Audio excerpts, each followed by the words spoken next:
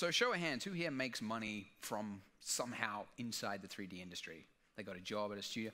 Yeah, almost everyone. Who doesn't? Okay, what are you guys doing here? No, I'm kidding. So I love this job. It's fun. And that childlike wonder of like, yeah, bringing something from my head into life is still there. I really enjoy it. But I want to continue doing this, you know, because it's a fun job. But if you've paid any attention to the news, then you've no doubt seen reports of automation and AI, the doomsday theories that we're all going to be out of jobs, all sitting on the street, nothing to do. And I always thought like, yeah, but that doesn't apply to 3D, because like what we're doing is art and computers could never replicate art. But then you see a couple of stories like how machine learning was used to create high fidelity animations on the face of Thanos. I'm like, okay, yeah, all right. And then you see an algorithm that'll take the styles from famous paintings in history and apply it to a photo. And then I'm really sitting up and paying attention because I'm like, okay, that, I didn't think a computer could do that. And so I wondered, like, what are we looking at here? Like, it kind of made me wonder if this is, you know, the old days of the Disney 2D animators being replaced by the 3D animators. Are we going to be replaced by server racks running AI and machine learning to auto-generate the movies? So that is what I'm going to discuss in this presentation, how AI and automation might change the 3D industry. Quick side note, I'm going to be using terms like AI and machine learning. And some people are like, no, that's not AI, you've got to call it this. And for all intents and purposes, it doesn't really matter for what I'm talking about. At the end, it's still the same result, right? It's a software doing something that an artist does. So, anyways. There is one guy who's very good at making predictions for the future. The Amazon guy, Jeff Bezos, who's in hot water at the moment for his treatment of staff. Wasn't very good at predicting that. But for the last 20 years, he has been basically ahead of the industry. And so he said, I frequently get asked, what's going to change in the next 10 years? I almost never get asked, what's not going to change in the next 10 years? And that's actually the more important of the two. And he went on to explain that, an Amazon customer of the future is never going to say, I wish the prices were higher, or I love Amazon, but I wish it took longer for my packages to get here. Right? So those two variables he knows for sure are going to be desirable in the future. So actually what's not going to change is what you should be focusing on, not worrying about hypotheticals. And so I thought that's great. It's a great exercise. And applying that to 3D, I think that any technology that makes things better, faster, or cheaper will eventually become standard. It's inevitable. Things get rolled out. Once the studio execs realize that this is going to save them money, they put it into practice. So what is costing money at the moment? Games are costing money. So Raf Costa plotted some games from 1985 to today, and he found a disturbing trend that every 10 years, the cost of games go up 10 times. So this is a log scale. It looks deceiving, like it's not that big of an increase, but every single one of those horizontal lines there represents a 10x increment on the one before it. So basically every year, it goes up 25%. By 2020, the average AAA game might cost $200 million. So they're already more expensive than feature films, and it's getting unwieldy because they all have to spend more to try to outcompete the others. And mobile gaming, yeah, it started out cheap, but that's happening as well because it's now a saturated space. So the costs are way too high, and they need to come down. A big portion of this cost is assets. Assets are unreasonably expensive. So let's say, for example, you're making a video game that involves a street. You've got to have characters running down a street for whatever reason. So you've got to model a building, okay? And it's a pretty detailed apartment, so you work pretty hard. You might be able to get it done in 12 hours, okay? Then you've got to texture it. Texturing often takes just as long as the modeling, but let's say you get it done in 10. And then halfway through the work week, you've got it done in 22 hours. Which, by the way, is unreasonable because that assumes you're productive 100% of the time. It's usually more like 50% of the time. But let's say you got it 100% productive. Then if you're in a studio, there's also a revision multiple of 2 to 4 times. Narrative changes. Maybe they want to make it take place in Paris instead of New York. Maybe they want to have a tunnel running through the building for whatever reason. So changes have to happen repeatedly, and they have to go back and revisit old assets. So at a cost of $60 per hour, the average wage, this building ends up being about $3,900. So when you look at a game like The Division, put price tags on everything. And it's very easy to see why games are costing hundreds of millions of dollars. This is kind of dumb, right? Because we're working virtually. None of this stuff exists in the real world. We should be able to approach this smarterly. Because I think that a large portion of this cost comes to the fact that this is a static workflow. You're getting a 1-for-1 input to output ratio. If you want to make another building, you often have to repeat the work. And sure, you might be able to start from the base of the other, but you often have to do so many details and topology change, and then you've got to retexture it, so you're still getting a pretty similar output.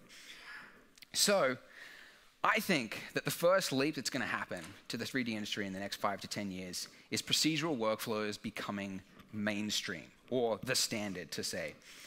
So approaching the problem of modeling a building, to do it procedurally would look like this. Instead of modeling the building yourself, you would set the parameters for what a building should look like within certain ranges. So a building should be this height to this height. It might have between 5 to 10 windows on it, 2 to 3 doors. It could have this many floors in range. And then basically you let the software self-generate.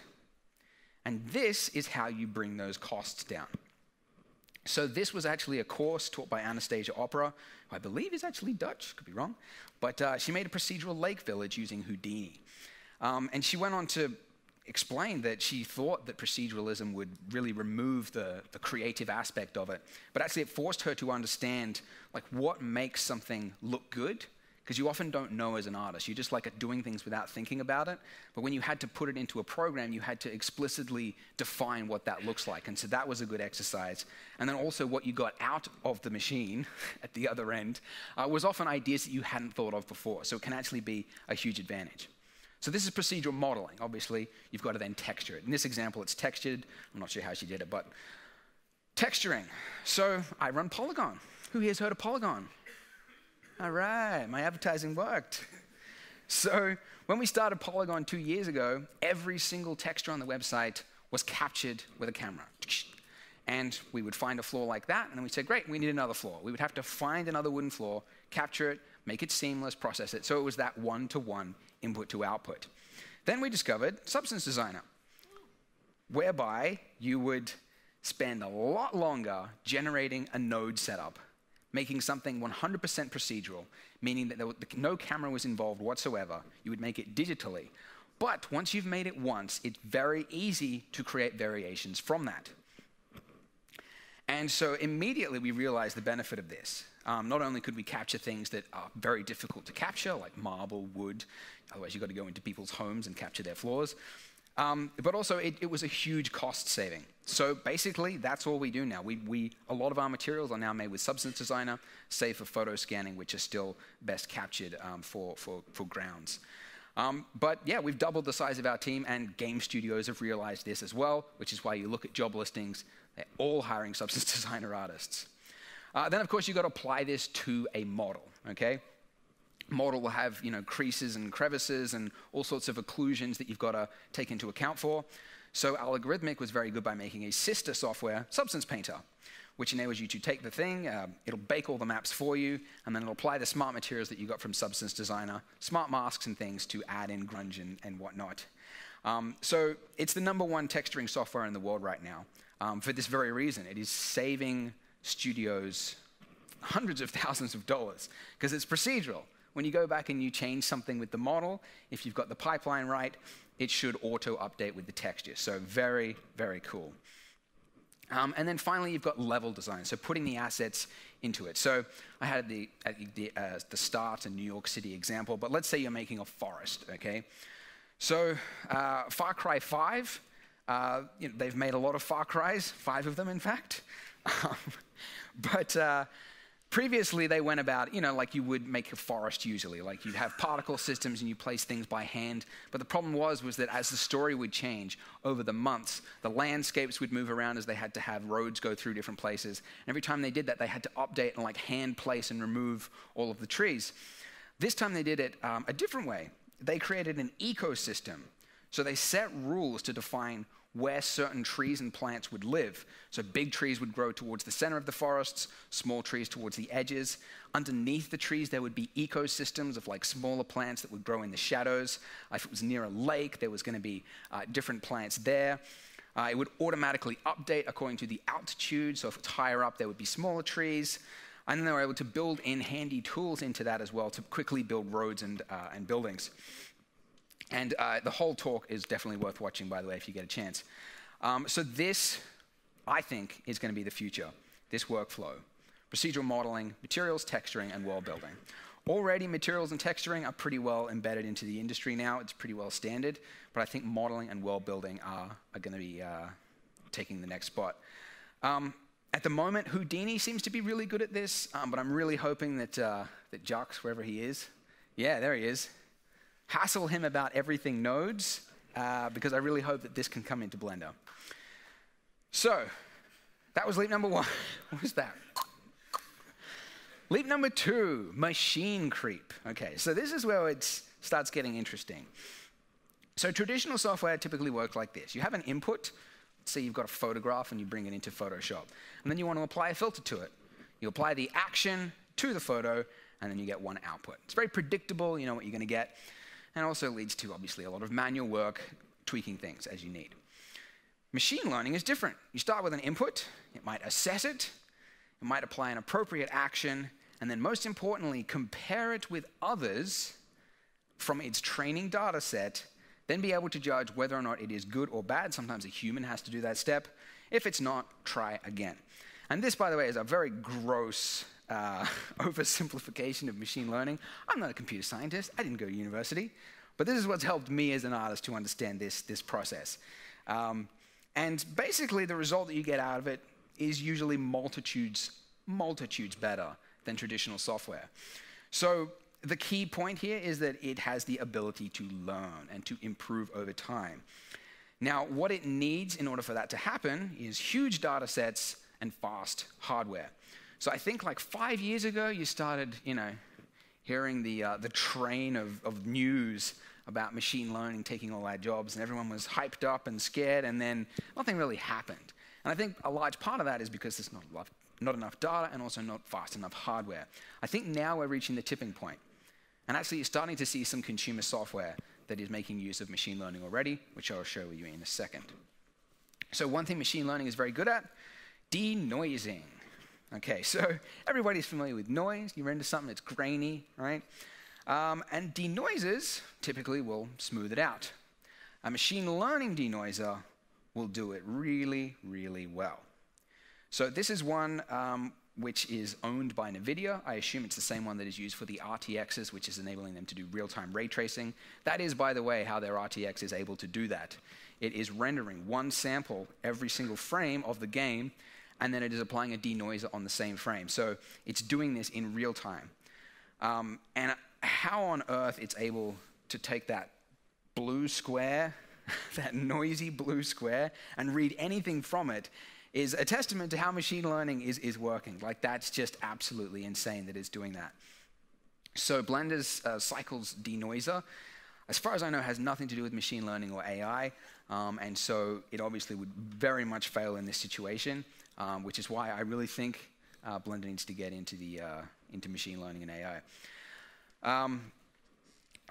Disney and Pixar also own one, and they're trying to solve the problem of the frame flicker, because that's a common problem with denoisers, but they're also building artist tools to do it.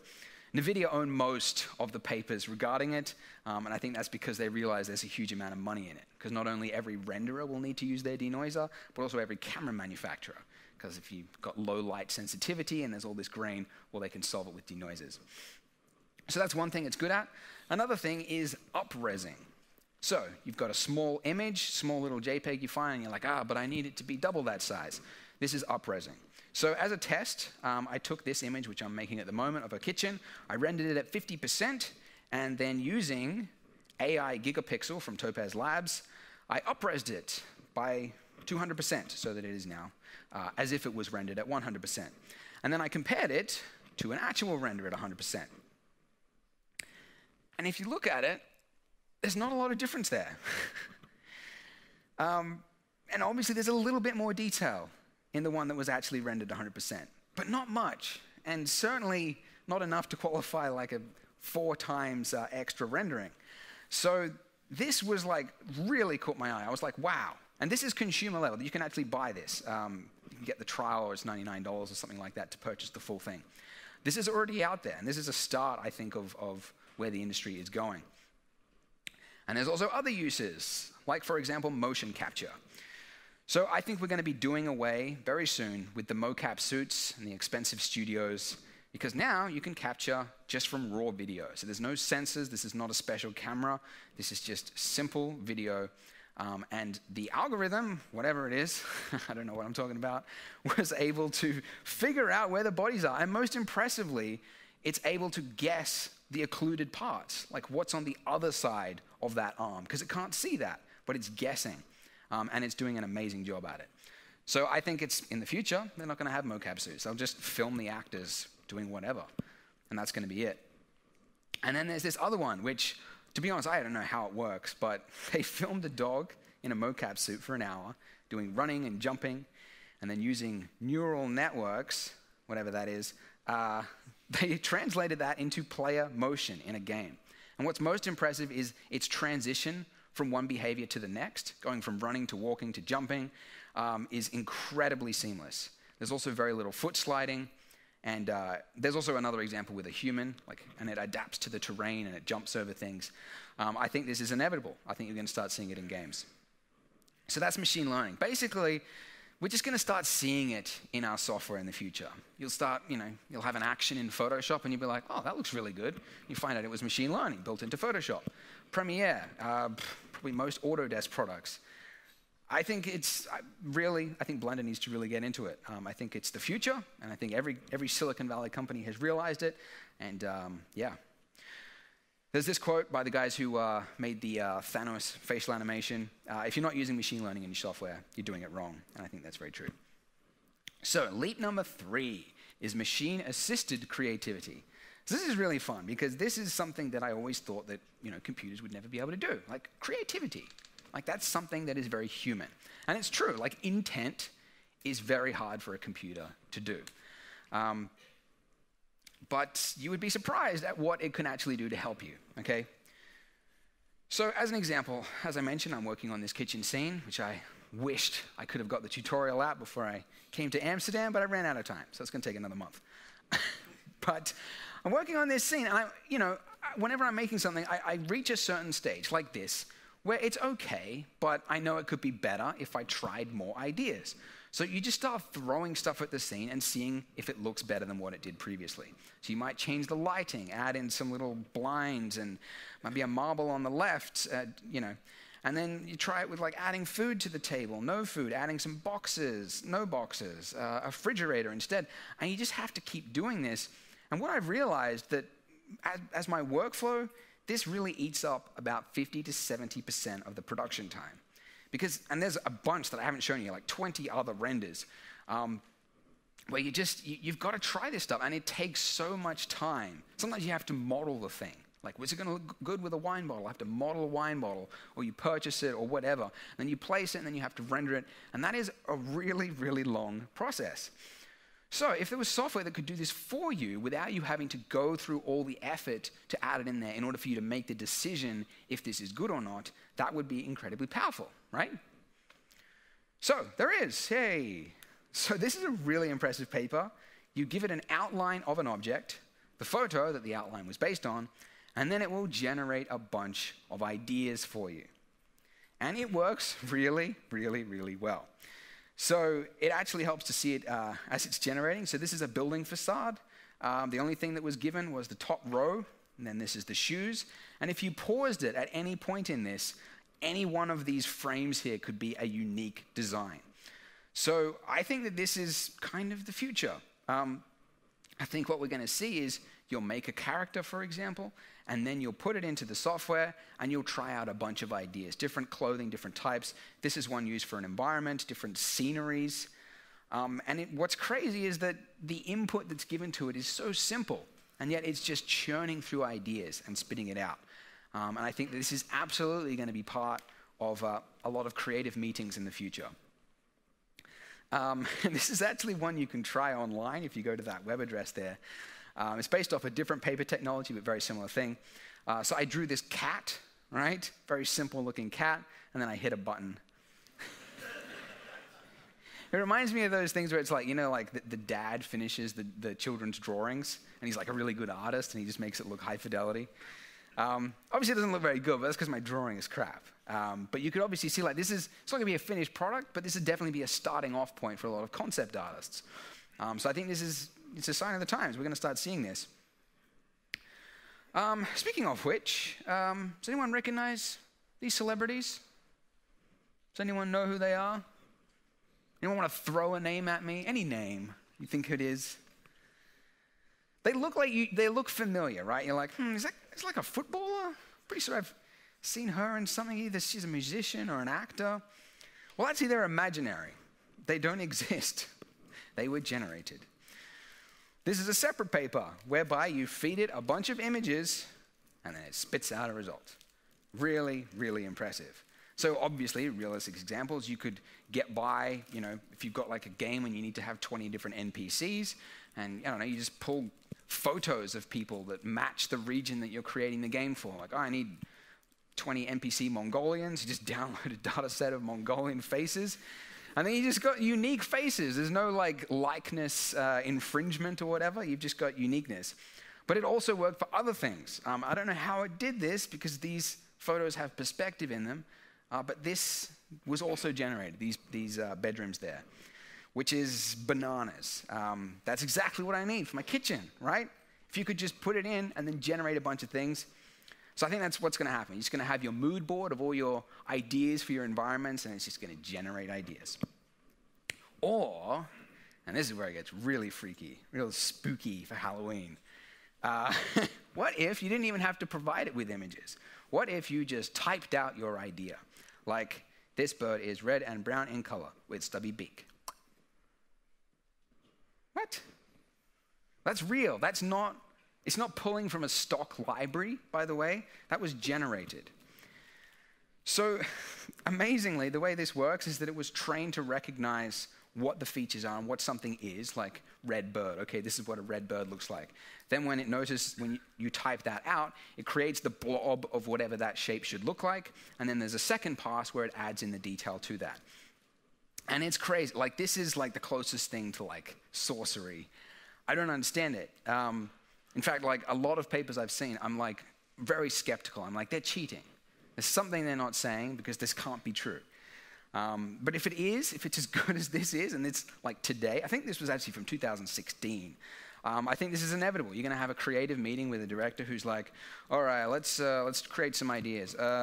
Ancient city, a road through the middle, canyon in the background. Spit out like 20 different ideas.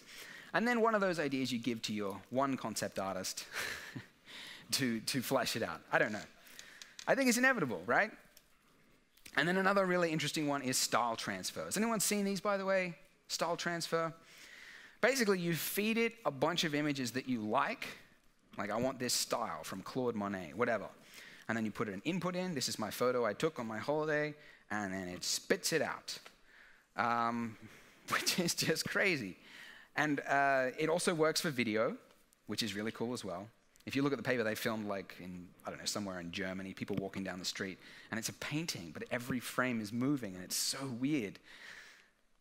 And what's most crazy of all is that it actually fooled 39% of art historians into thinking that they were looking at something that was actually painted, not computer generated. And I couldn't think of anyone more wanting the machine to fail than an art historian.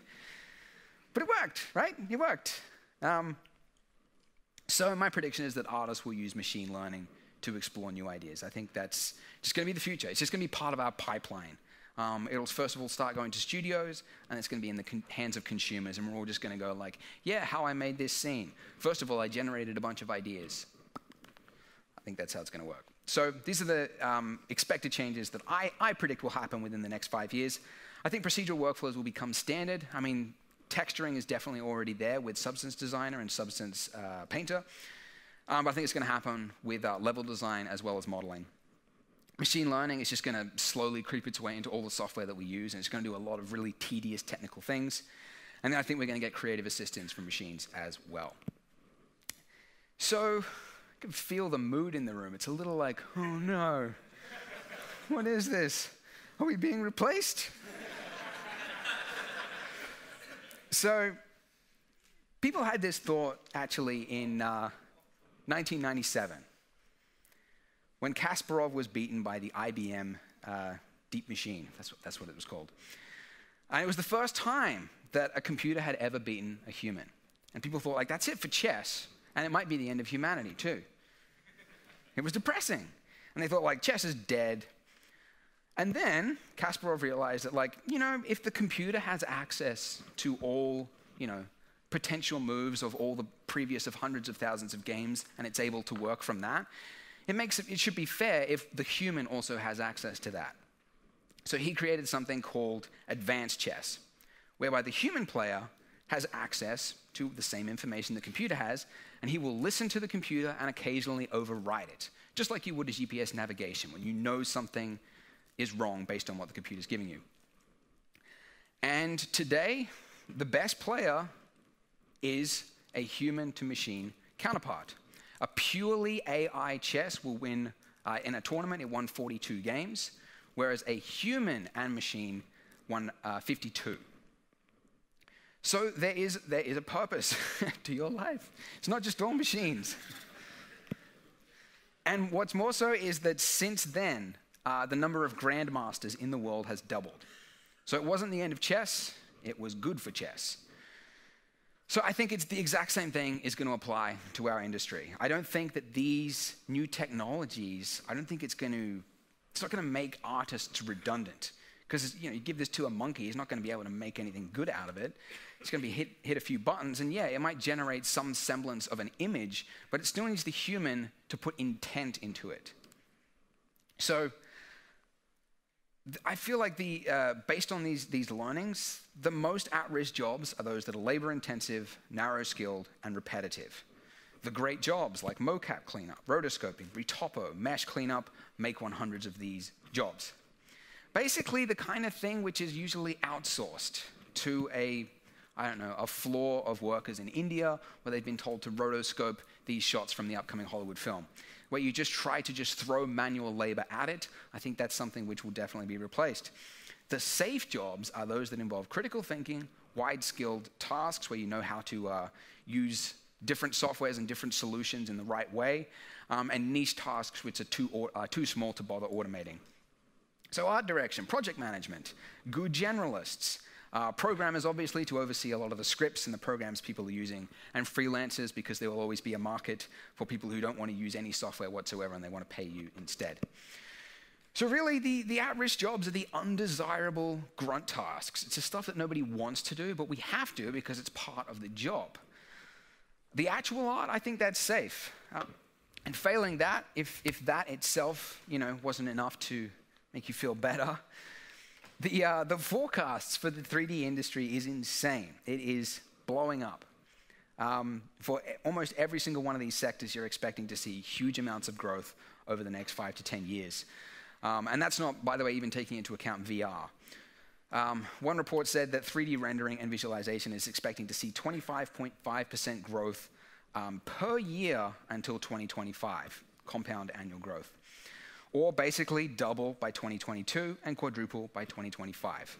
So the number of people at this conference in 4 years from now could be double that, and by 2025 quadruple that. I think the 3D industry is poised to blow up. So yeah, maybe each studio there would be a reduction of the grunt work, the juniors that they're hiring to do the stuff that nobody actually enjoys anyway. But in its place there might be 5 studios around it. So that is it. That was anticlimactic, wasn't it?